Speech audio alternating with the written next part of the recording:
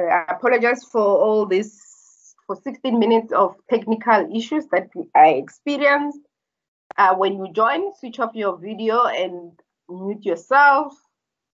And today's session, we're only going to do chapter 1 and chapter 2.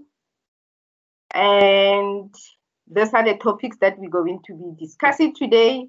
We'll just run through the basic concept. It will be quick, and then we'll look at the types of variables. There will be some exercises on there as well that you are able to engage with and do them, and they will just prepare you to be able to do your assignments as well. And I don't think we will take a 5-minute break now because I've wasted 20 more minutes.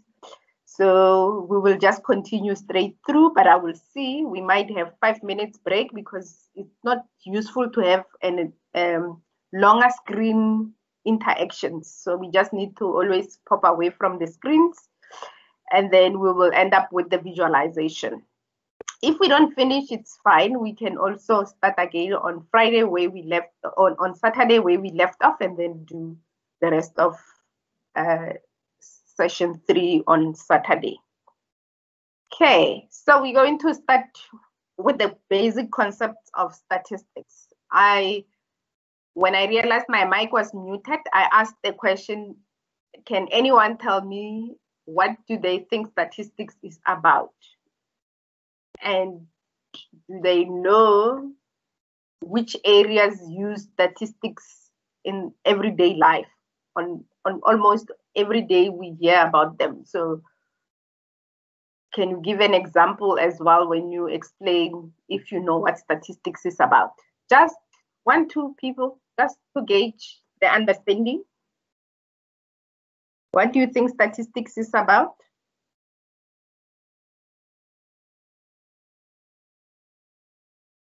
You can unmute yourself and say it out loud.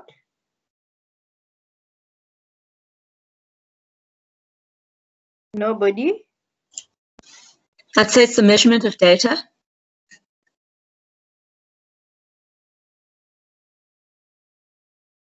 Is there? Sorry? Measurement of data. Measurement of data. Okay. Yes, very simplistically. Okay. Others?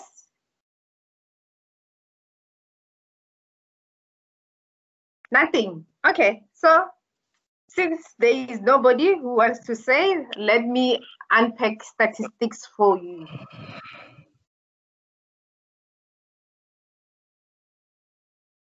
So by the end of 30 minutes, or now it's going to be by the end of the last 15 minutes that we have on this, you should know what statistics is, what are the concepts that we use in statistics, and you should understand the types of variables and the different levels of measurement. And later on, we will look at the visualization of these variables that we're talking about.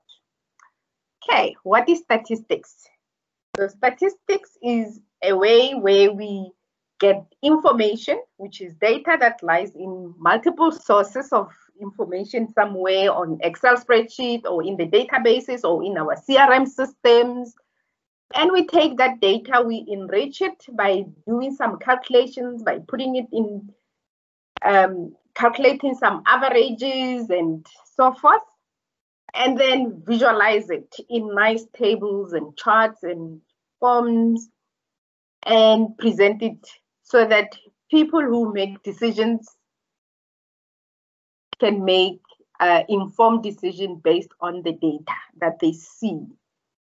So in a nutshell, statistics is a method where we transform data into useful information for decision making.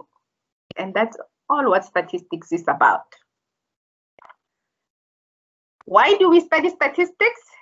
So let's say we want to develop an appreciation of variability and how some products are affected by the price changes and so forth, or if we want to improve the processes, or we want to invest in more systems or improve the systems that we have, then we can use statistics to help us with that. We can also use it to estimate the present and also predict the future, which means we can forecast, like you can see now with the coronavirus, where people are like they're talking about what the data for today, but they can also tell you that they predict or they forecast that the numbers will rise or the numbers will drop or things like that. And that's part of what statistics. The areas, they are very different. Some people do statistics in econometrics. Some people do it in biostatistics. Some do it in so many areas. For example, I work in the business intelligence department at the university. So I use statistics on my daily basis to help the executive to make decisions. We use the present data and we use the present data to forecast or predict the future. We want to know how many students we want to grow the university with how many amount of students. We use statistics to create those forecasting models. We use statistics as well to understand some basic ideas of the statistical reliability and stochastic processes, which include also calculating some probabilities and chances to see what's going to happen in the future. For example, what are the chances that when we open up, I'm going to use coronavirus and the lockdown processes. What are the chances that when we open up the alcohol and tobacco, that the numbers of cases of coronavirus will rise? All those things, they are put through some of these cases where they test them and they check the probabilities. We use statistics also for very important, or statistics is very important in every aspect of the society, including government, businesses, even in our daily lives. So we can, if you know statistics, you can apply it in your everyday life. You can even calculate the average amount of money that you use on grocery over the years so that you can improve on maybe reducing on some of the things that you don't need and buy the things that you really have to buy. We can use statistics to do a lot of things. And mostly statistics, we use it to solve problems, because if there are problems, we can use statistics to solve them. But it doesn't solve problems. It just highlights the areas of concern so that the decision makers can make changes so that they can solve those problems. Like we define statistics as we take data and we turn it into information in order for us to build new knowledge. So you can build totally a new knowledge out of statistics or out of the data that you collected. Where do we use statistics on an everyday life, and why is it important? We use it also to cure diseases. So for example, like with the coronavirus, we can predict where the virus is going, where it comes from. We can check and test the data and do the confidence levels and do the prediction about the coronavirus. We use statistics in politics as well. So if we want to know, people run surveys during the election to see which party might win the election, and this can sway decisions. People make decisions based on what they see or observe. So with statistics, once they put it out there for people to engage with, then people can make up their mind about which party they will prefer to choose, because they can see the majority of people are going to choose that party. So we can use it as well to influence ideas and decisions. We use statistics as well to forecast the weather. So when they say, so these are people who work in the weather centers. So they use statistics to predict whether there will be rainfall and so forth, or whether it's going to be cold or the cold front is coming, and what is the percentage of the wind that is going to come and so forth. So that is statistics. It's very important. So if you know this and you can use it on your day-to-day basis, it means you can solve as many problems as you can. So While we talk about statistics and we're talking about summarizing the data, therefore it means we need to understand that with statistics, we are able to describe data. And when we describe data, it's data that we would have collected. So therefore, there is a branch in statistics. So you will see, we will be discussing two things. We will be discussing one branch, which is the descriptive statistics, and we will also going to discuss the branch which is called the inferential statistics. With descriptive statistics, it's a method where we collect data, we summarize the data, and we collect it via surveys, questionnaires from the CRM systems, and then we summarize it by using tables and charts, or even the measurements, like calculating the averages and the medians, and we calculate the standard deviation and the variability of your data, how far apart your data is from the mean. Then the other part of statistics is your inferential statistics, which talks about the inferring your data to the population that you are studying. So making decision about the population you are studying from the sample. And we use, for that purpose, we can do the estimation, where we estimate what will be the appropriate population weight that we can assign. We can also use what we call the hypothesis testing, where we test one view against the other. So we might say, we know that the average mean of people who get infected in the Western Cape is 300 per day. And we can do a hypothesis test, which will say the opposite of that. That will say it's not true. The average number of people who get infected or who get coronavirus are less than 300 per day. So we use hypothesis testing for that to test. And like I said, we infer back the result to the population. It's just by using all this other method, we draw the decision about the large population that we would have collected data from a smaller group, which will be your sample. Okay, so once you understand those two key concepts of your branch of statistics, which is your descriptive statistics and your inferential statistics, you also need to understand, because I've raised some of the things there. I've talked about the population, I've talked about the sample. What do they mean? What was I talking about? So a population is a set of all elements or items to be studied. So everybody. So let's say I want to study South Africa. Everybody who stays in South Africa, whether you are foreign or you are here as an asylum seeker or you are here as a South African and so forth. As long as you are in the boundaries of South Africa, you will be part of my population. And because I want to study what's happening in South Africa.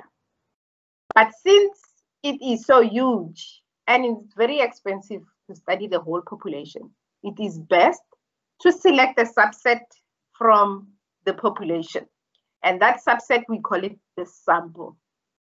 Before I move to the sample, when I select the survey, or let's say, for example, the census. Census is the study of the entire population of South Africa. So when they do the census, when they collect information from the people, they ask questions. Who are you? Where do you stay? Those kind of questions. Do you have water? Do you have electricity? Do you have a flushing water, toilet? Do you have this? All those things. When they ask, after they collected that information and they go and they start summarizing the information when it comes to analysis, when they calculate like the mean, the standard deviation, and the variance, they are calculating what we call the parameters. Those are the measures that are used to describe what is happening with the population. And we call those the parameters. So since the population is so big and we cannot calculate the parameters for every individual person in South Africa, therefore we select the sample. And a sample is just a subset of your population. It's just a small group. There are techniques that are used, because sometimes you need to use a probability sampling method, which means the data that you select from the population, you can infer back your results to the population. Sorry, the data that you select from your population, and you create a sample, you do the analysis, you should be able to infer back those results to your population. But if you use a non-probability sampling method, which like which is like convenience sampling and so forth, you cannot infer back the result. That will just be an opinion about the sample that you have selected. Lucky enough, in your module, you do not have to worry about the process of selecting a sample from a population. All you just need to know is what is a population, what is a sample, and also what are the measures that you select from the population that are called statistics. So when you calculate those means, the medians, and the standard deviation, we call those measures statistics.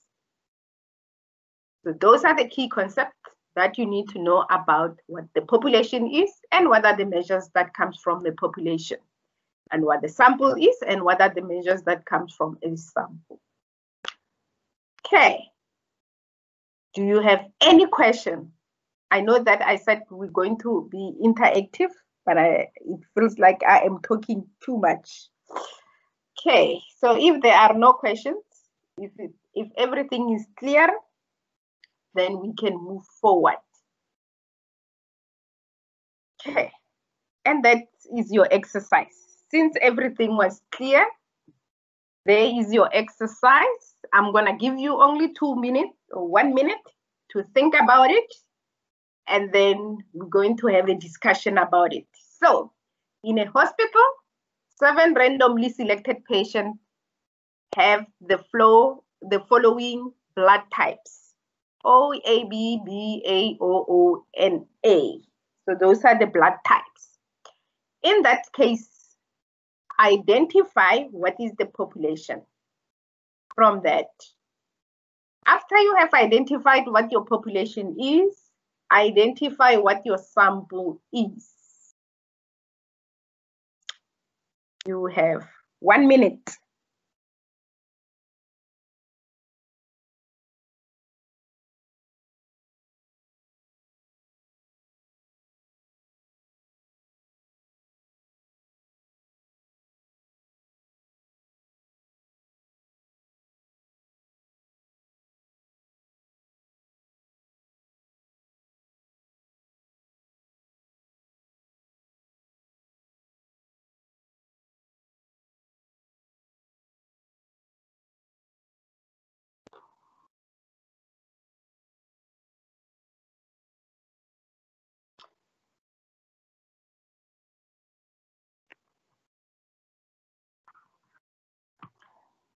Okay, you can unmute yourself if you want to give an answer. What will be the population of this study?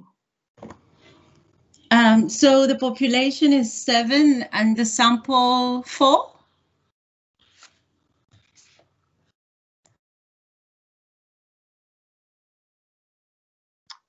And anyone who wants to, do you agree?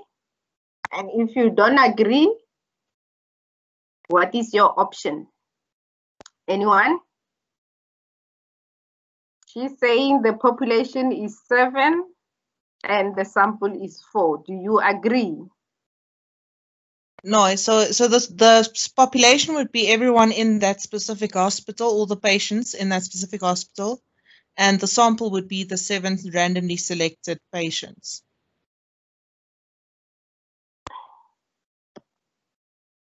Population is all patients, and the sample will be only 7 patients selected. And that's how you define your population. Remember, the population is it's all elements of interest. It's everybody in the hospital. So it will mean all the patients. So because here we're talking about patients, so it will be all the patients that are admitted in the hospital or that are in the hospital, and the sample will just be only the 7 that were selected. As long as you see a word randomly selected, that means they have selected a sample. Okay. Any questions before we move to types of variables? And we are right on time. Okay. None for me. If there are no questions, remember, if you're getting lost and you don't understand, this is your chance. Remember, on my UNISA, we can't even talk. So this is your chance to raise your voice and say when you are lost. Because this is the only opportunity in your lifetime that you will receive that UNISA allows us to do online sessions, because usually they don't allow this. Okay. When we continue with the key concepts, we need to understand the types of variables. So when we recap on what we did just now, we spoke about the population and we said we select things from the population and we measure that, and those things, when we measure them, they become what we call the parameters, or we even go and select them from the sample and we measure them and then they become statistics. What are those things that we're supposed to be collecting in order for us to measure? And those are the things that we're going to be discussing right now. A variable. A variable is a characteristics that describe an item or an element or an individual. And a variable is something that you can observe or you can measure. For example, I said you can go and collect surveys about, or let's say the census. So when they collect information and they ask you, how old are you? That is a variable. It describes how old I am. If they ask me, are you a female or a male? It's a variable called gender. They're going to ask me my gender. These days, we no longer even talk about gender, we talk about sexuality, because there are so many sexuality. People identify themselves differently these days. So they will ask you about your sex, and you can say, I identify myself as a female or a male or a da-da-da or a da-da-da, those kind of identification. Those, when we talk about sex or gender or income group, those are variables because they are characteristics that define an item or an individual thing. If I buy a pen, that pen, if the color of that pen is red, that color is a variable because it describes the type of a pen that I'm buying, the color of a pen that I'm buying. Okay. Then, for example, I've been saying you ask me my sex or my gender, then I tell you that I'm a female or I identify myself as a female. The minute I say I'm a female, that is a data. It's what we call a data point.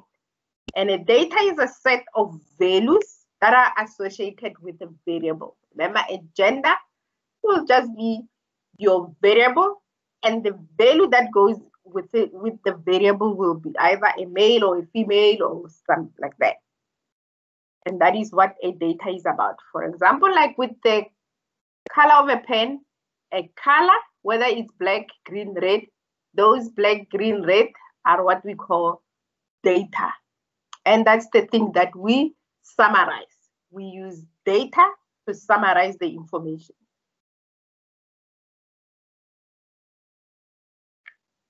Okay, so since we spoke about the variable, we defined nicely what the variable is. Like we said, the variable is gender. We need to also understand what is this gender, what type of a variable it is. Is it measured or is it observed? Remember I said a variable can either be observed or it can be measured. So yeah, we're going to unpack that. So there are different types of variables that we get. we can get a categorical data, a categorical variable which produce categorical data. So you will constantly hear me interchange the two. So a categorical variable is a variable that can be placed into categories. And we can also call it a qualitative data because of the quality part of it. So it defines the quality, which means the color can define what quality of a pen is this in terms of the color. Oh, let's put it in a nice way and understandable way, a category, because we can categorize the color of the pen in terms of if I have lots and lots of pens, I can group them based on their color. So I can put them into the color category like that. Then we also have what we call a numerical data. And numerical data is data that can be measured or can be counted. Numerical data can be measured or it can be counted.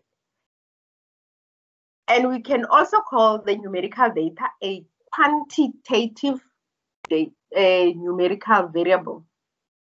We can call them numerical variable or numerical or quantitative variable. I'm used to using quantitative data, qualitative data. Now I must talk about variables so that we don't get confused as well.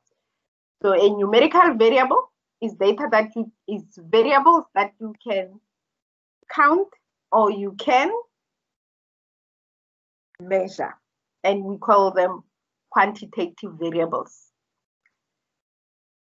The variable that can be counted, like how many number of children do I have? I can count the number of children. I don't have half a child, I have a whole child, so I count them.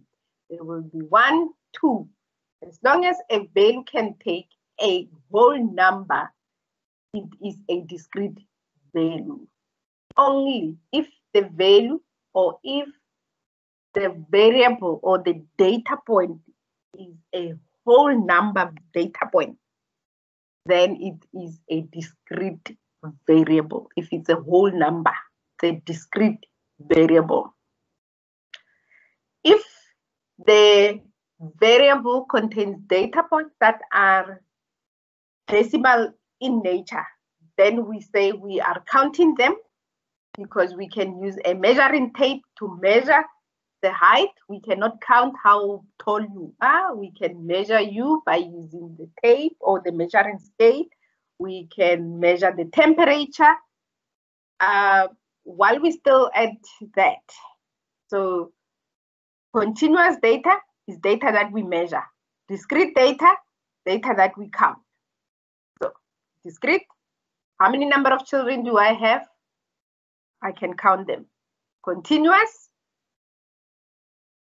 I need to get the measuring tape to measure my height, or I need to get a scale to measure my weight because I cannot count. Now, for discussion, what about age? Who can tell me what age is? Is it a discrete or is it continuous? What is the variable age? It's continuous. Why?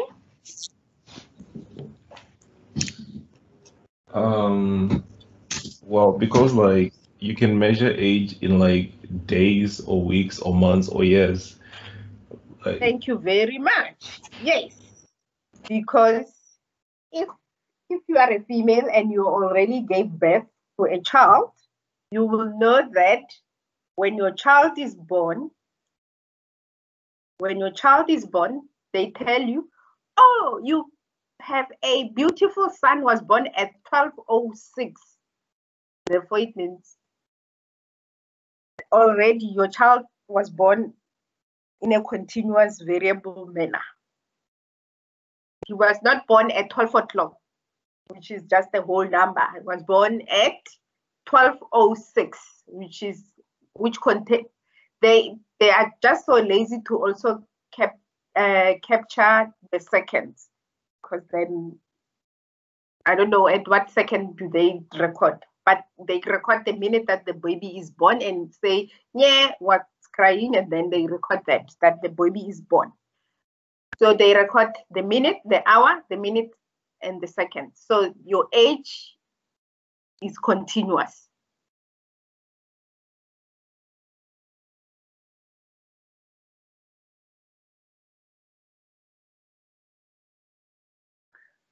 And there is your other exercise. Since we understood what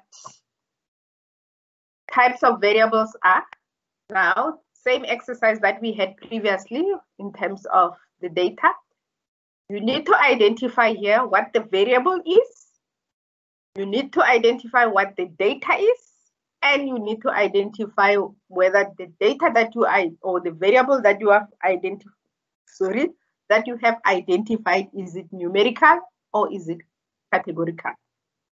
You have 1 minute. It's not going to take you long.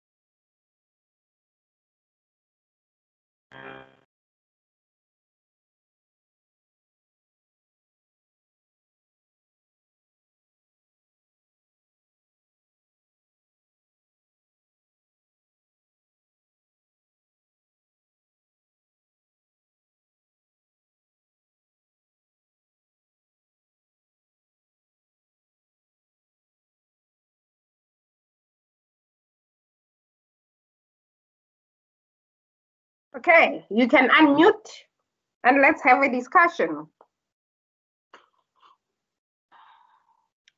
What is a variable?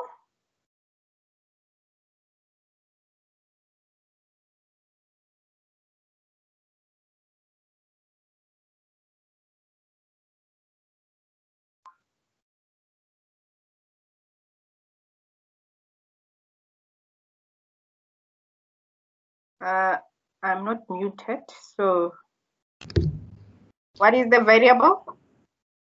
I would say it's categorical.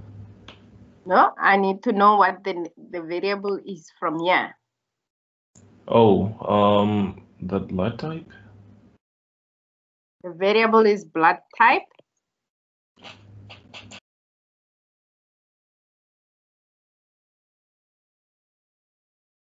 Type. Wait, sorry, I just realized something. Is the meeting recording?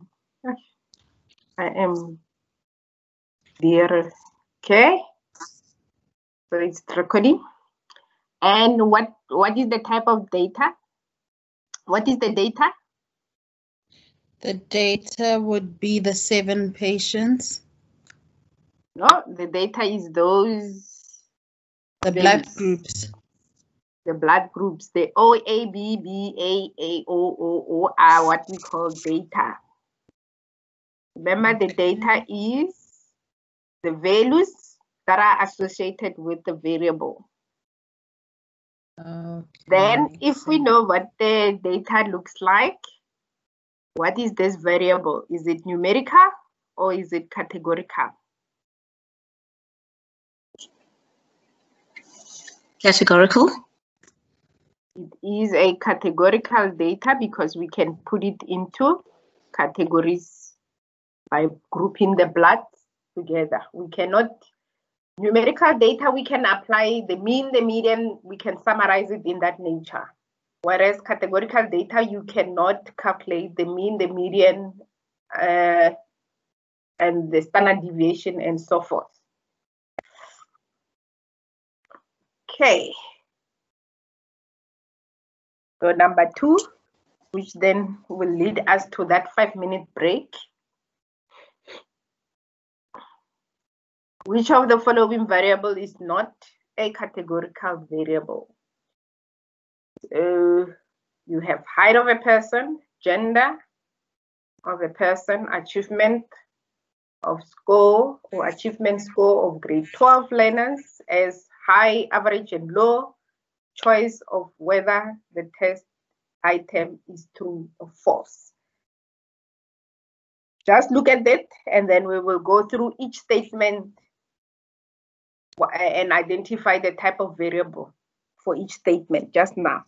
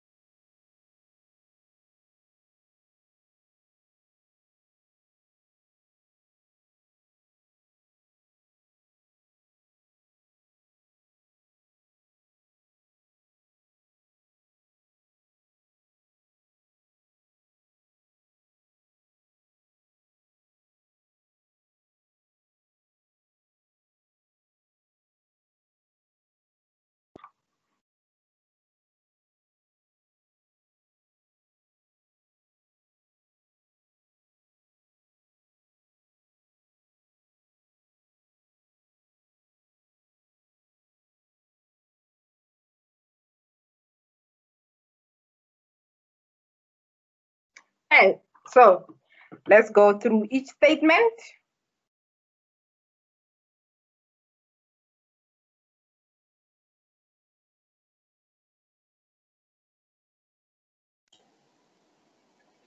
So the first statement, is this categorical or numerical? Numerical. It's numerical because the height, you can only measure it. So this will be a numerical data. And the second one? That's categorical. Categorical. We will get back to our question just now. This is categorical.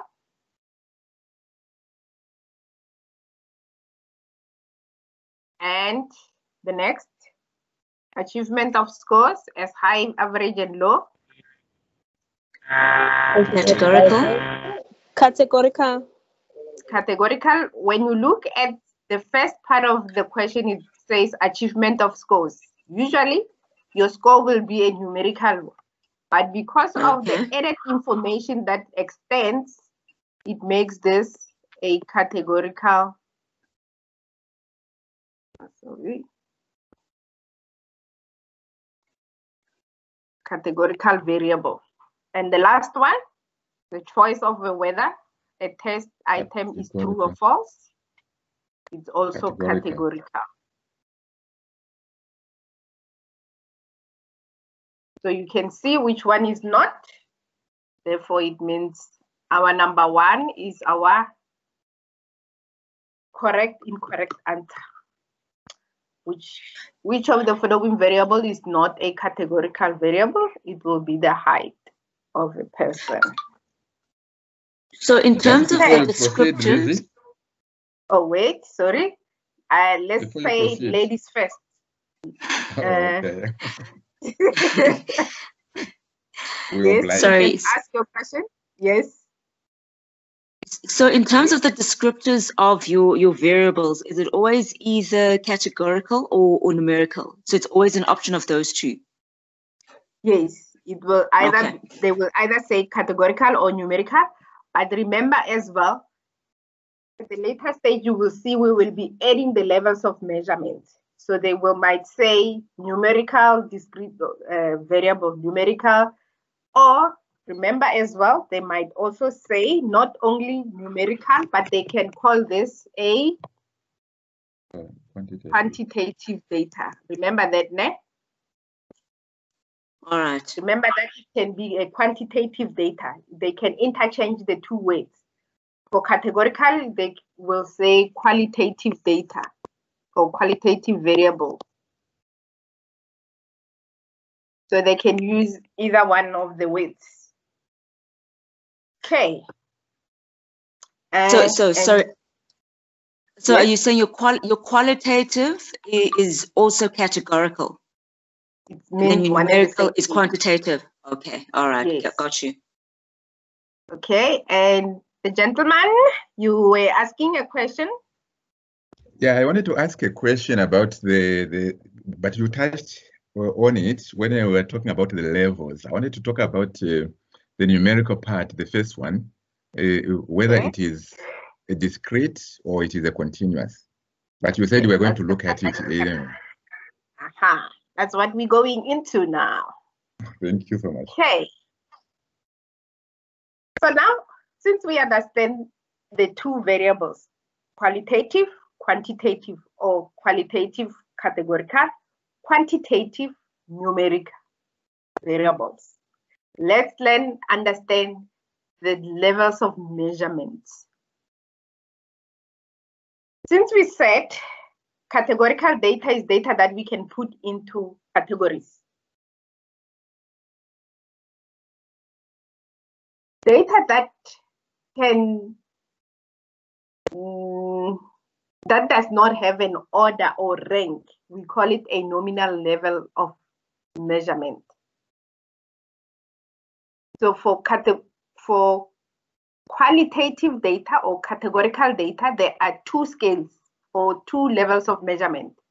And here as well, you will hear me talk about scales of measurement or levels of measurement. They interchange them. So sometimes they say scales of measurement, sometimes they will say levels of measurement. So for categorical data, we have two levels of measurement. We have a nominal and ordinal. So for the nominal data, it's data or nominal variable. It's variable that can be placed into categories, but it does not have a logical order or rank. And you cannot use it for calculations where you calculate the median, the standard deviation, and so forth. It can be used in comparison because you can compare amongst the group to see how many males and females are in that group. You can use it in that manner, but not in a mathematical comparison way. Like I just already gave an example, like gender, race, there is no order. Political affiliation, there is no order on which one is higher than the other.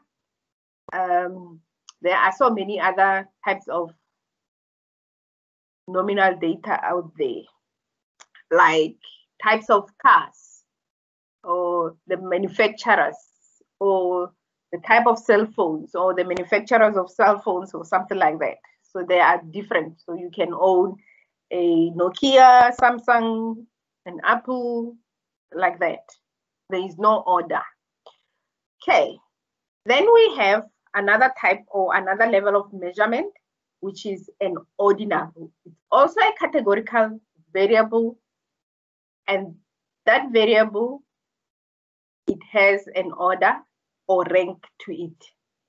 For example, if you walk into a bank, they always have those service teller rank my services thing there, and they ask you to rank from 0 to 1, or when you call DSTV, sometimes they will say hold for the survey at the end of the call, and they ask you, can you rank the operator that helped you from the level of scale from 0 till 10?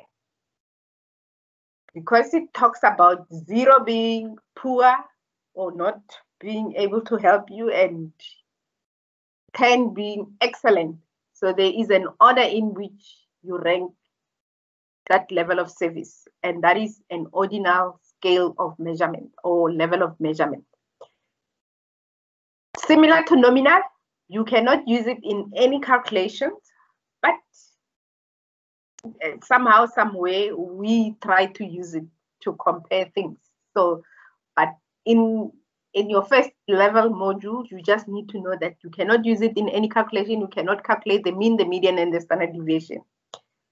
But you can use this as well. So this one, you can use it to compare, because you can compare and see how people have answered. Do they answer the highest on the favorable scale or on the lowest favorable scale? Things like that. And you can put it in order, because you can order them from 0 till 11, which means if it's a 5 scale, maybe possibly they're asking you if you agree or disagree. They will say strongly agree, and don't know, disagree, and strongly disagree. And you can rank them, and when you visualize them, you also put them in that order. And we can use this in so many other things, like the dress size, like level of satisfaction, education level, or even your rank at, or the position at work, they are ranked, or the salary scales, they are ranked, things like that. And those are, actually, when I move to, to salary scales, which are ranked, maybe you are in A or B or C or D, something like that. Some companies use letters, some they use numbers, the peronomous scale. Those you can put them in order. So we call those ordinal. And this is only for categorical data. For numerical data, we have 2 scales, which sometimes interchangeably, there is one scale that doesn't feature at all. But for the purpose of your module, there are 2 scales, which is the interval and the ratio.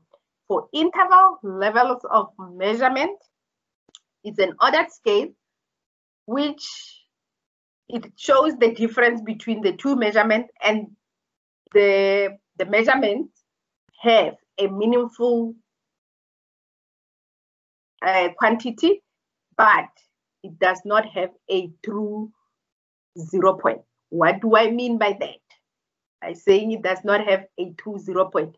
For example, there are only 2 or 3 things that can be categorized in terms of interval scale. Since they do not have a true 0 scale or a true 0 point, it means 0 is just another number. Temperature. So how hot it is, when you look at the temperature can go into a negative degrees. So like I said, there are very few that uses this, that you can assign an interval scale to. Temperature, your bank balance, where it goes into is it debit or credit, where it's negative. What else goes to negative? Does the sea level goes to negative? When you are above ground, it's positive, and when you go down sea level, it becomes a negative number. I don't know. So any number that, any numerical value that can assume a negative and a positive value, it does not have a true meaning of a zero, because zero is just another number, like any other number that define that it's cold when it's a temperature, things like that. And the other measure or level of measurement is what we call the ratio. And a ratio, like with the interval, you are able to calculate the difference between the measurement, because you will get a meaningful answer from there, because you can calculate the distance between home and the church, or home and school. You can calculate that distance, and it has a 0 point. The meaning of a zero is there, because if, for example, you traveled zero distance, it means you didn't travel, you didn't move, you haven't gone anywhere, you didn't travel. So zero means nothing, like you don't exist, it doesn't exist, it didn't do anything, it didn't become. And that is the true meaning of zero that we're talking about. For example, like which value can have a true meaning of zero? So your weight will have a true meaning of zero, because if your weight is zero, it means you don't exist. Nobody can have a zero weight. Your height cannot be zero, because then it means you also don't exist. Or a building cannot have a zero building, therefore it means it was never built, doesn't exist. Your age cannot be zero, because then it means you never existed. So, things like that. So those that have a true meaning of zero, we call them a ratio. So you should know the difference between the two and how to classify the two variables in terms of the levels of measurement. Okay, so now I'm going to flash the statement. Anybody can say what that statement is. We don't have to discuss it. We don't have to worry about discussion. So I'm flashing it, and then you say it's nominal or ordinal. Since we understand what nominal and ordinal is, categorical data takes a form, level of measurement of nominal or ordinal. Nominal, no order or rank or natural law. Ordinal, there is an order or rank. Interval and ratio are categorical or quantitative. Interval, there is no true meaning of zero. Ratio, there is a true meaning of zero. It means zero means something. Zero means you don't exist. Okay. Weight of a watermelon in store. Is it nominal, ordinal, interval, ratio? Ratio. You can unmute. It's a ratio. Ratio. The ratio. Time of day, when it's morning, after, evening, night.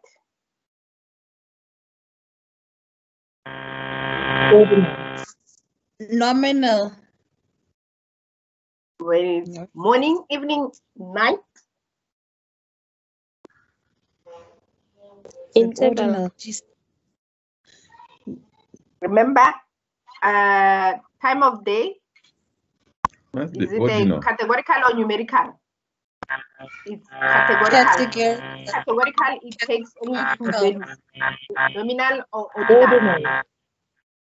So this is ordinal, because you start in the morning, it goes to the afternoon. There is an order of how the day proceeds. So this is ordinal. Because there's an order there. Distance from your place to the nearest 5 grocery stores. Ratio. It will be a ratio. It's a ratio. Airplane companies serving at a given point.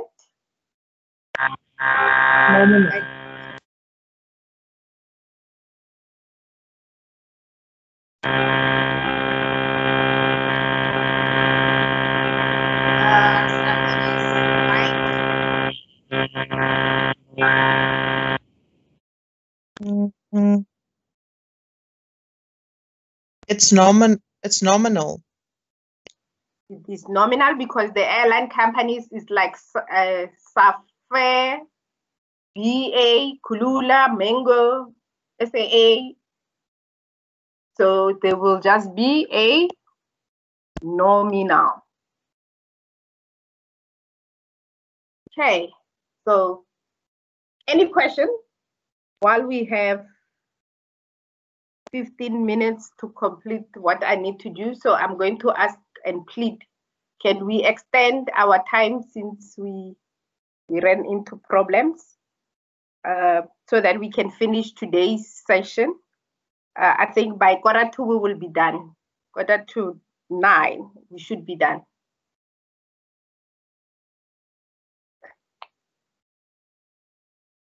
Silence means you agree with my statement. We will finish at 8:45. Thank you. Yes, we do. Yeah, I'm fine with this. Such a wonderful group.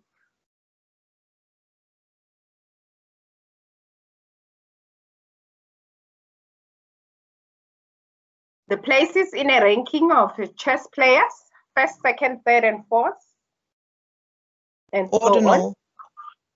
This is ordinal. Okay. Any questions? Then we go into visualization, which is organizing data.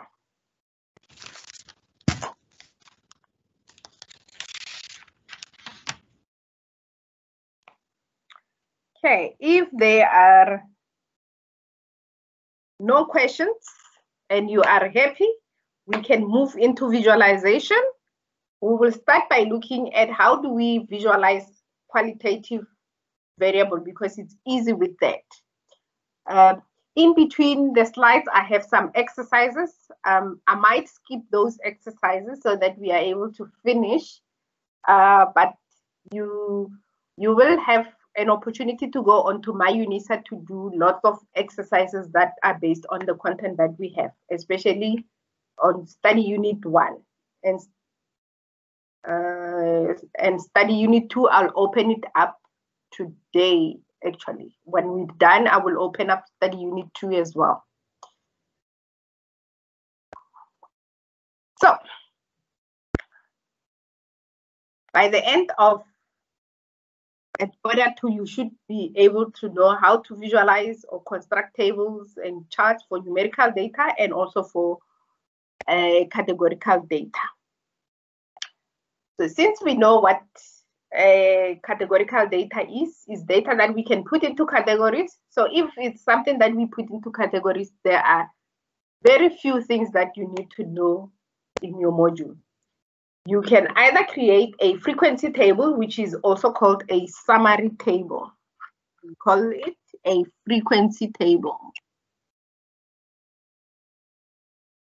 It can also be called a frequency tabulation or table.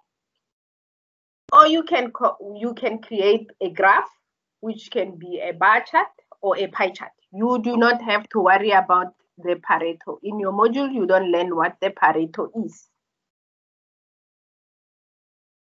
So those are the only 3 things that we're going to cover now. So visualizing categorical data, a summary table looks like this. It's just a table that shows you the categories and show you the percentages. It just indicates Either we can use percentage or we can use frequencies or count. So we can also create a frequency or count. And you don't even have to discuss anything. So in your module, they don't expect you to discuss or explain what 38% means. So all they just want to know is, do you know the properties of the table? Do you know that you can only use categorical data to create a summary table? And a summary table is made up of categories. So your categorical variable, which makes of categories, and you can use the count or the percentages. That's all you need to know.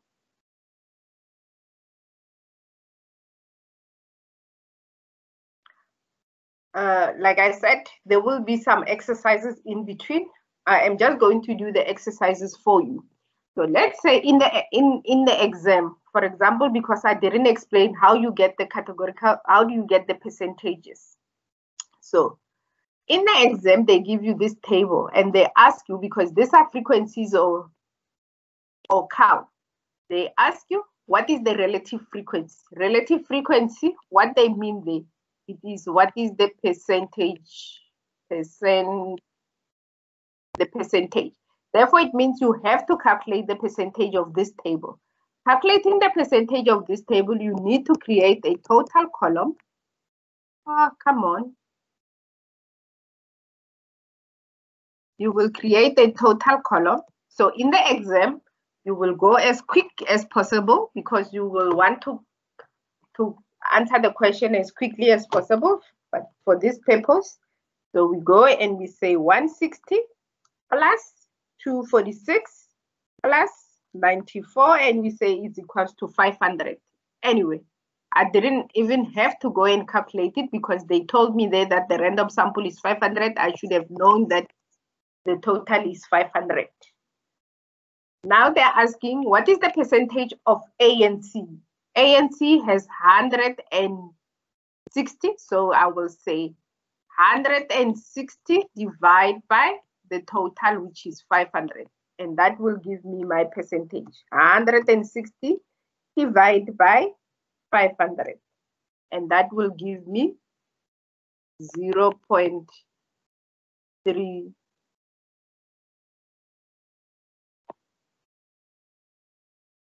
332. So when they ask you about the relative frequency, they will be asking you to give it as a percentage, or they can ask you to give it as a decimal, because on here the answer is 0.32, which is your relative frequencies.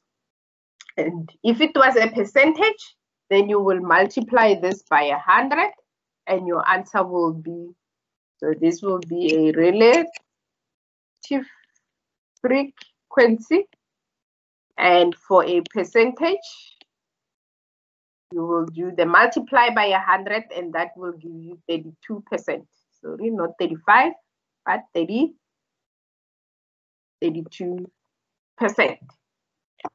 Okay, and that they might ask you in the exam. Okay, the other method of visualizing a categorical data is what we call a bar chart. So if you look at the bottom there, we have a bar chart, and a bar chart is just a bars which represent your categories, and the height of the bar represent the frequency, and sometimes they use the percentage as well. So the bars, these are your categories. The height represents your frequency or your percentage. And that is the basic you need to know about the visualizing categorical data. And the other property you need to know is the bar chart has spaces in between because the bars will never touch. So there are spaces in between for the bar chart. The other type of visualization or graph that you can create is a pie chart.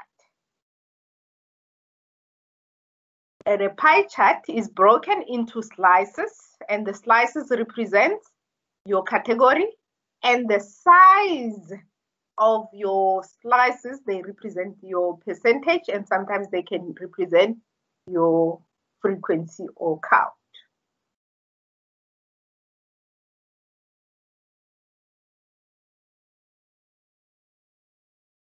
Like I said, you don't even have to worry about what the Pareto is, but the Pareto, in case in future you just want to know, is just a numerical plus a categorical data. But when we look at the numerical values, it is just the cumulative values of this categorical data. So we just use the cumulative value to show how they add up to 100. And that creates what we call a Pareto chart.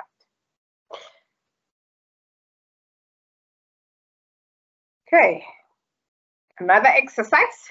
Which one of the following graphical representation can be used to display a qualitative data? We know from what we just did, we know that it can be a qualitative data can be in a frequency table, pie chart, or a bar chart. So let's look here. It says histogram. We never talk about histogram. Yes, we did talk about the pie chart. I don't know what that. We never spoke about scatter plot. We never spoke about an OGIF. We never spoke about a frequency polygon. But we introduced the concept of frequency polygon with a Pareto, but we never said it is a frequency polygon. So the correct answer will be a pie chart.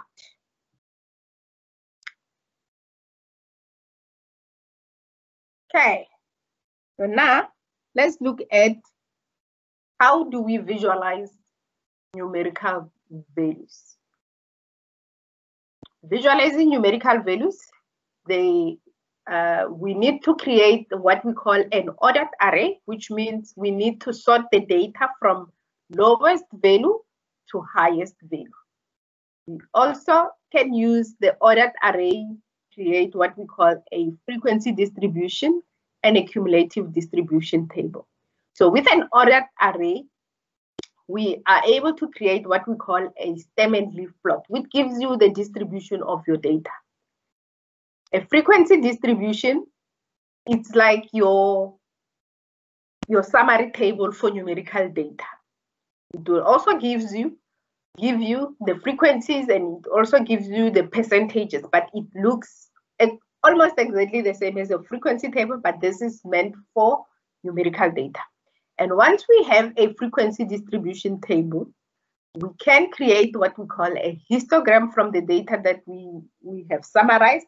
We can also create what we call a frequency polygon, or we can create a cumulative frequency polygon, which we call an OGIF.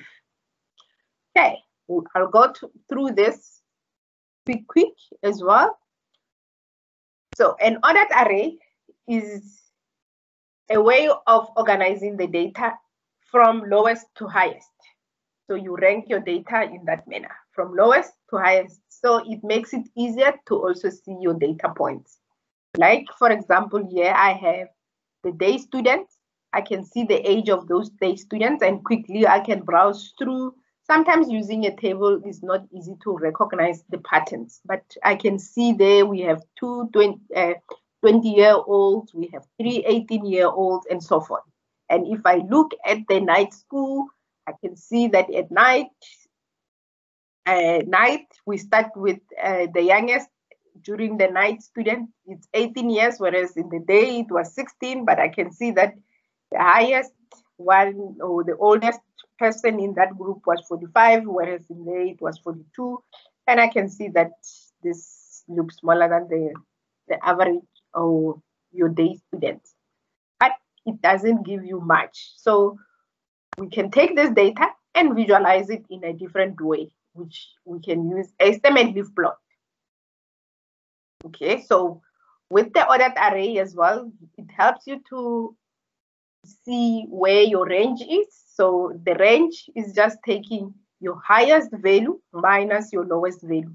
So you can take your highest value minus your lowest value, it will give you what the range is. And it also helps you to identify if there are any outliers. But it might be very difficult to identify those, because if, for example, we have a 5-year-old in day school, therefore it means we have a problem there. There is an outlier. We cannot have somebody who is 5 years old at the college. Or we have somebody who is 96 years old at the college, but these days we do have those, so we need to investigate what that outlier is all about and fix the data if it's a data problem. Okay, so like I said, it's always not easy to check or to analyze data in the table, but we can use visualization. So for a numerical data, we use what we call a stem and leaf plot, which organizes the data into groups. And these groups are called the stems. So, for example, with the data that we just looked at, the first digit of that data that we looked at, if I go back to all these first digits, which are the first numbers, we call them the stem.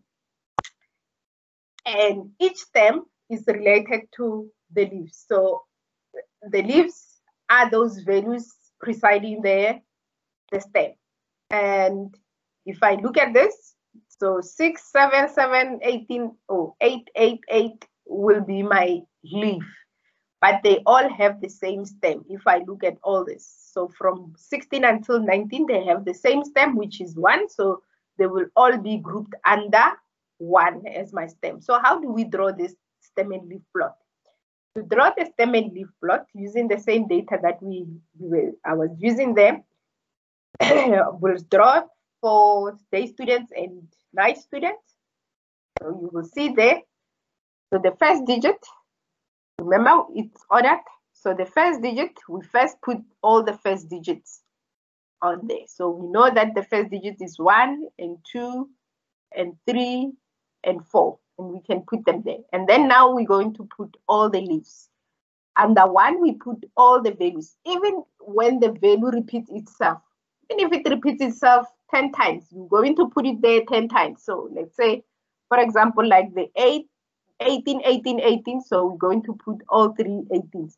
When you read a stem and leaf plot, this is where the challenge comes. When you read a stem and leaf plot, because sometimes in the exam, they might ask you to tell them what is the lowest value. When they give you the stem and leaf, they might ask you what is the lowest value of this stem and leaf? What is the highest value? What is the second most highest value? What is this? What is that? You need to know that to read this, you must also include the stem and the leaf when you are interpreting the information. You cannot say it's 6, it's 7, it's 7. So we're going to say it's 16, 17, it's 17, 18, like that. 19, like when you read for 2, it will be 20, 21, 22. So you always include the leaf as well and the stem together. So for the night, you can see there, and I can see that both my night and day students are very skewed. And this one shows me that it's like left skewed because the tail is to the, sorry, it's right skewed because the tail is to the right. And this one, the tail actually is not that bad, but it also is skewed, right skewed because the tail is to the right as well. Okay, and that is visualizing numerical data that is in an ordered array by using a stem and leaf plot. So now, in the exam, you will find questions like this, or even in your assignment where they say, you now understand what the stem and leaf plot is. So here they just give you at random. They say we have a stem and leaf display that describes 2 digits, which means the digits start from 20 and 80. So if I go back to that, the digits start from 80, so 20 and 80, it looks like this. So they will be saying it starts from 16 to 42. It means one and the same thing. So you need to use your imagination. For one of the classes displayed, the row appears as 5 is my stem, and then my leaves are 2, 4, and 6, which means then what is this in terms of the data? So now you need to decipher this. You need to unpack this and write it as a number. Like, for example, they give you the stem and leaf and they want you to write it as a table. And that's what they are asking you. So to write that, you will say this is 52, and this is 54, and that is 56. If I look at the data here, I must look for the one that looks exactly the same, and so I can put end there. So I can see that it's option number 3. And that's how you use the stemmed leaf, or you unpack your stemmed leaf so that you understand what it means. Okay. The other type of questions that they might ask you when it comes to a stemmed leaf diagram is this. Like I explained when I did that, what is the highest number, what is the lowest number? At the moment, because we didn't do the mean and the median, I am going to let it slide. I cannot ask you to do this exercise now, but when you do the practices and you go through your assignment as well, and you see questions like this, then you will know how to answer them. So for example, here they gave you the stemmed leaf plot, and they are asking you, which one of the following statement is correct? The range is 0. So we know what the range is. The range, remember, we discussed this. The range is your highest value minus your lowest value. What is my highest value here? My highest value will be the last point of the stemmed leaf here, and my lowest will be my first point of my leaf there. So my highest will be 86 minus my lowest is 36. And that will give you 86 minus 36, and that will give you 50. And that is your range. What is my fifth largest value? So my fifth, so I must start from the bottom and read the values up until I get my fifth value. So 1, 2, 3, 4, 5. My fifth value should be 8. So my fifth value here should be 8, because that's my fifth number on the table.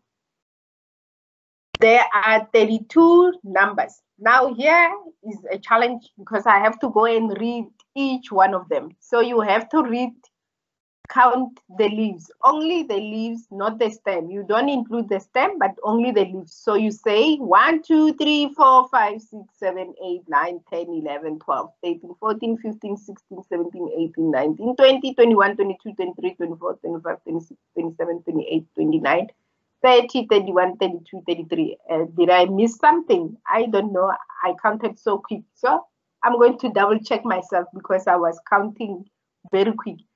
3 at the top, 4, 5, 6, 7, 8, 9, 10, 11, 12, 13, 14, 15, 16, 17, 18, 19, 20, 21, 22, 23, 24, 25, 26, 27, 28, 29, 30, 31, 32, 33. Okay, I counted right. So there are 33 values here, not 32. I'm looking for the correct answer. Remember that? That's what we're looking for. And then it says the mode is 0 and 5. So we're going to discuss the mode on Saturday. Do I leave it for Saturday? Okay, because I need to find the answer for this question.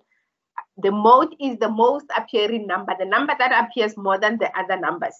So if I look at this, scan, scan, scan, zeros appears 3 times. So, but this is 70, 70, 70. If I look at this, it says the mode is 0 and it's 5. I'm just going to say no, because that is, it should say it's 70, 70, 70, 70. So the mode should be 70 here, because only 70 appears 3 times if I look at this. So the mode here is 70. That's the number that appears more than the rest. Then it also asks, the median is 64. Oh, Gosia. The median, I need to find the position of the median, which is the middle number. The median, the middle number, we use the position n plus 1 divide by 2 to find the median position. So our n is 33 plus 1 divide by 2. So it will be 33 plus 1, and I'm going to divide this answer equals and divide by 2, and I get it's 17. So I can start from the bottom or I can start at the top to count the values. So I'm only going to use also the leaves. So I must get to 17 because it said the position. So I must put it here. This is the position. We're going to deal with this in detail on Saturday. So 1, 2, 3, 4, 5, 6, 7, 8, 9, 10, 11, 12, 13, 14, 15, 16, 17. The mean is 64 because I must also include the leaf when I decode the values. So that is the correct one. As you can see, this is what trouble you will get into in the exam as well.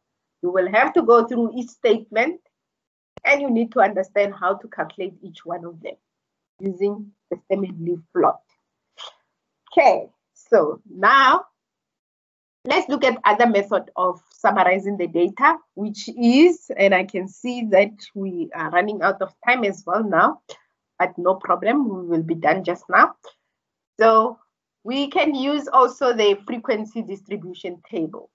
And also, for example, your data needs to be ordered. So I'm using ordered data here. In the assignment or in the exam, your data will not be ordered. So you will need to sort your data. You need to first, before you do anything, arrange your data from the lowest or smallest value to your highest value. So mine, I've already sorted it. So I can see my lowest is 12 and my highest is that. The first step of creating a frequency distribution table is to calculate the range. We dealt with the range, highest minus lowest, 58 minus 12, which is 46. Then we select the number of classes. We select 5 because we don't want, we can see that this is not a big data set, so they are only 20, so we can select 5. It's best to select the lowest values because then you also want to create smaller classes because those classes, they will end up becoming your bar. They will look exactly, if you create a histogram, they will look exactly like a bar chart. And you don't want to have a bar chart that has so many bars, which has so many little, which is flat. You want to create the one that looks nice. And then 5 is usually the right one to select. So we select the 5 classes and then we compute the interval. And the interval is how big the class should be. How many numbers are we going to accommodate in a class? So as you can see there, we have so many, so little. So in this instance, it says it's going to create a 10 different class because we say the width, we say we take the range and divide it by the classes. You will say, but then I'm saying here, round it up. If you calculate this, you will get 9.2 something, which defeats the logic of rounding offs. But in order to create nice and clearer classes, you will see why. I am rounding it up from the 9.2 something number to a 10 so that my classes have a clear distinction or a clear number that starts from and end with. So you will see just now what I mean by this. So now we use the class to define our intervals. So we can look at the data and determine our first class by just looking at the data and say, but our class here starts with 12. So we can start with 10. And then we add 10, then we can end at 20. So we can say from 10 until 20 because our interval should just only contain 10 values in there. So we start from 10 and then we add the 10, then it's 20, and then the next one starts. So it doesn't include 20, but it has to be less than 20. Then the next one will start at 20, but it does not include 30, and then so forth and so forth and so forth and so forth and so forth. Then now, once we have created all our classes, we can then start assigning all these data points into each class. So we start counting each and every one of them and putting them there. So we say those that falls in between 10 but less than 20, we go and say 1, 2, 3. 21 is above, so there are only 3, and then we record the 3 there. Then we also go and say those that are between 20 but less than 30, we go 1, 2, 3, 4, 5, 6. Does not include 30, so this 30 won't be included, so there are only 6 there. And then you do the same for all of the values until you recorded all of them. And when you add them up, the same amount should be the same as the value that they recorded there. They should be exactly the same. There shouldn't be anyone who's missing. Then we can calculate the percentage by saying 3 divided by 20 gives you 15.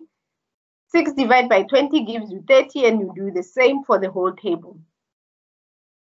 Now, what do we use this for? How do we interpret some of this? Because you might be asked in the exam to interpret some of these questions, some of these values as well. But before we interpret those values, you can also create, or they can ask you to also create the cumulative frequency. What the cumulative frequencies are. At the beginning, we know that those that are less than 30 will also be the same as the frequency, so they are 30.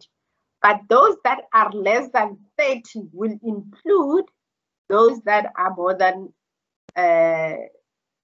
10 but less than 30. So it will be 3 plus 9, 3 plus 6, that will give you 9.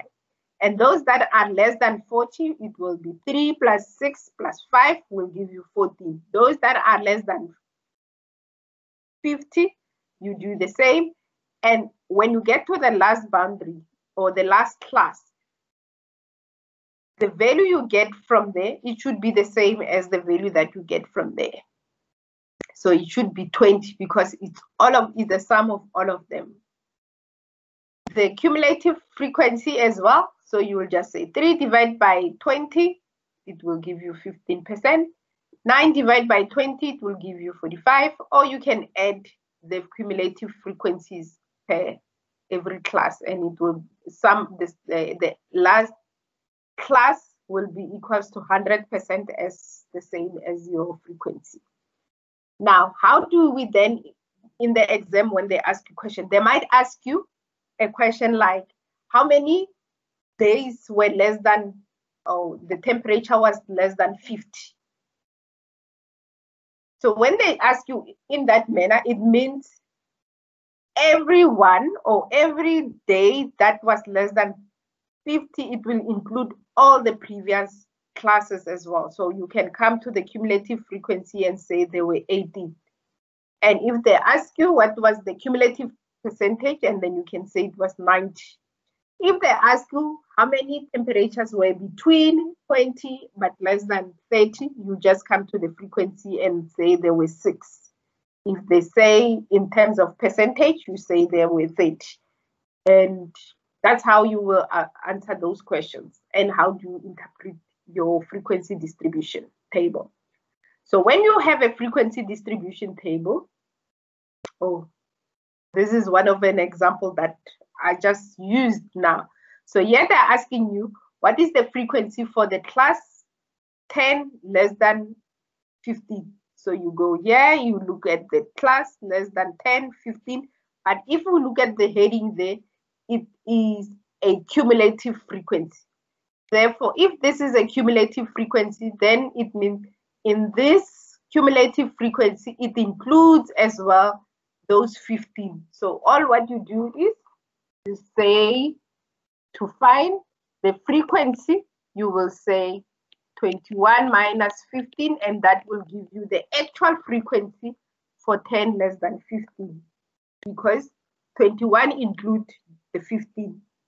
21 minus 10 minus 15, 21 minus 15, then it will give you 6. And then you will know that that is the answer that you were looking for. And that's how you use a frequency table. So they might not give you the full table, but they will be asking you questions that relates to that table to answer. Okay, so once we have a frequency table, sorry, if you have any questions, I know that I'm chasing the Godot 2 and I'm already on Godot. If you have any questions, please stop me and ask the question. So the frequency histogram is it's a visualization of a numerical table based on the frequency distribution. And this is a bar chart for numerical values. So it's also called a bar chart of data, which uses the frequency distribution, but we call this a histogram. So if you look here, it's our frequency distribution table that we have. If we take our frequency or our classes, you can see that the bars will represent our classes and the height. In this instance, we're using the frequency, so the height represents the frequency. But now, the other thing you need to understand about the histogram, because we're using the class boundaries.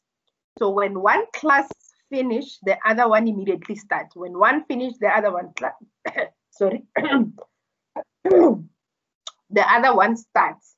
And that is why there are no gaps in between, because when one starts, so these are the midpoints. So this will mean this is 10 to 20, 20 to 30, 30 to 40, 40, like that, to 50, and so on.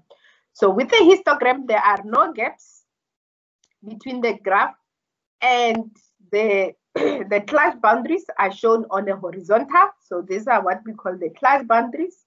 They are shown on the horizontal, and on the vertical side, we show either the frequency or the percentage.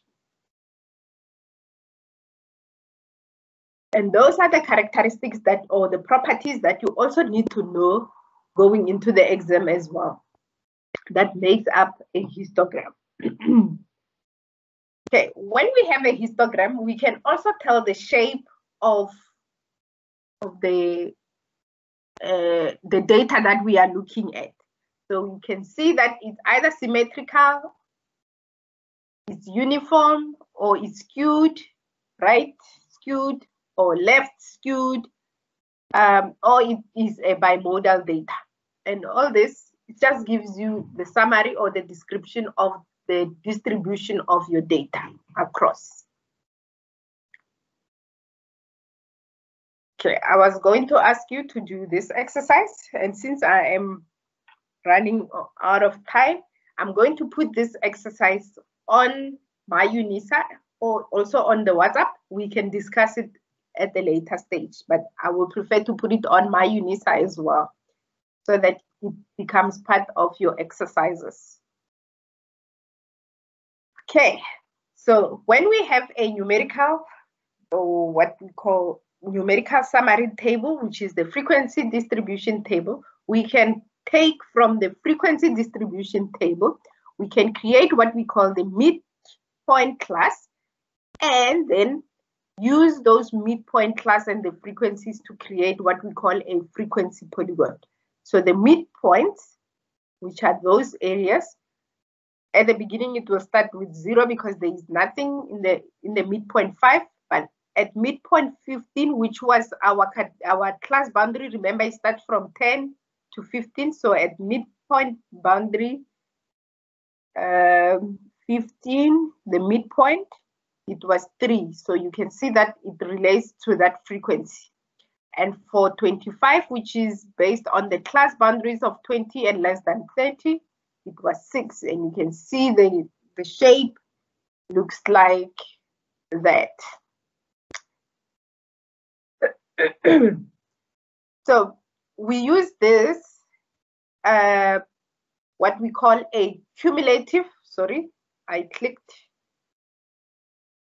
This is a frequency polygon or a percentage polygon, because we only use the percentages, and sometimes we can use the frequencies, and we call it the frequency polygon.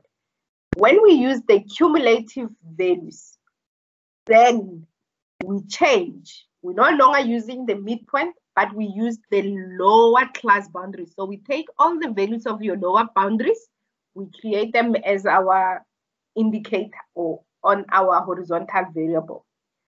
And then we calculate the cumulative frequency percentages based on the lowest boundaries. So you will see that it will start at the lowest boundary as 10. There won't be anything at 10 because there was nothing relating to 10, but there was something between 10 and 20. So that is why it's when we use the midpoints, now it makes it easier. But when we use the lowest class boundaries, then we won't have anything also for that one. So it will start at 10. And then when it goes to 20, remember at 20, there were other categories, so including 3, so it will be 15, and so forth. And this is what we call an OGIF, or what we call a frequency percentage polygon, or a cumulative frequency polygon, or an OGIF. It uses the cumulative percentages, and we can use it to compare groups of information with this.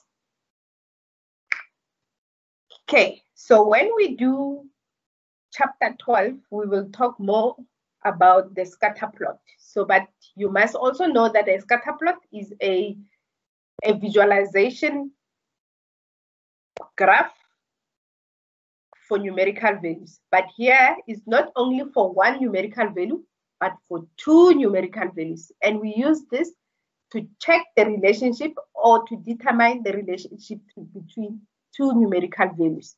So if you look here, we have the volume and the cost per day.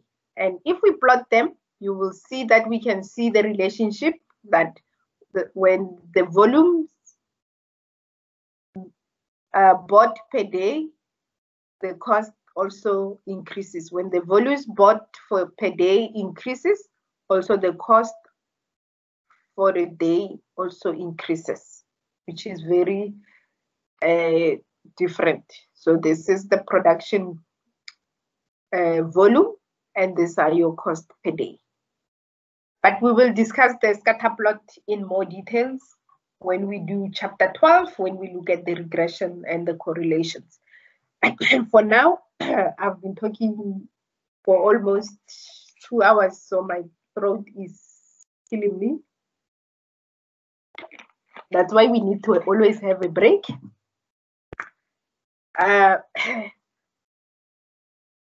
And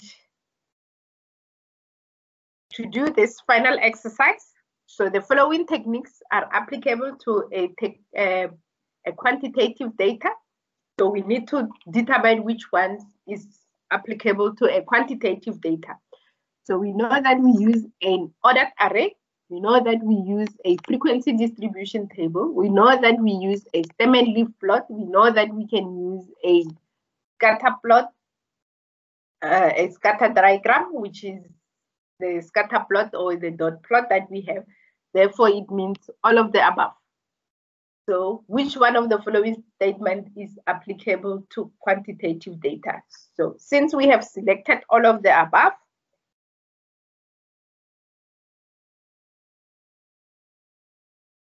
therefore we can select, we can say only E is correct because E says all of the above. And we know that all of the above, which is A, B, C, and D, are correct. So the answer will just be only E. And that's how you will, answer the questions in the exam or in your assignment as well. And that concludes what we were supposed to do.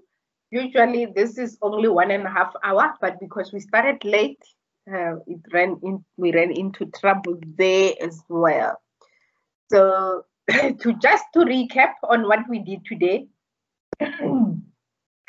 we described what statistics is.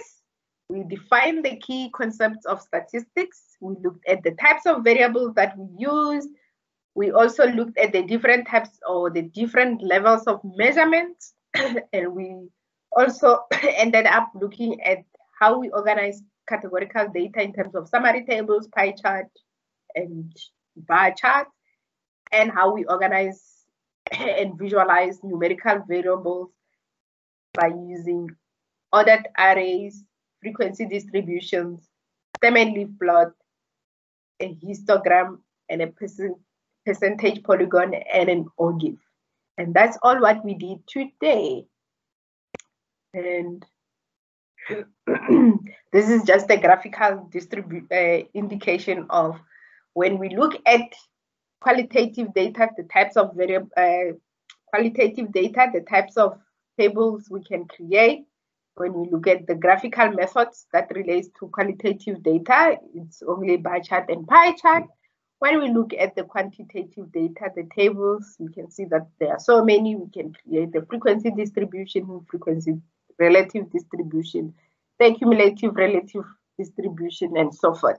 When it comes to the graphical methods, we can use the dot plot, histogram. The dot plot is like your scatter plot. It means one and the same thing because we use dots. If you go back just 2 more slides, you can see that they look like almost dots. So we call it a dot plot, or you can call it the scatter plot. So we use the histogram, a stem and leaf, and OGIF. And thank you, guys.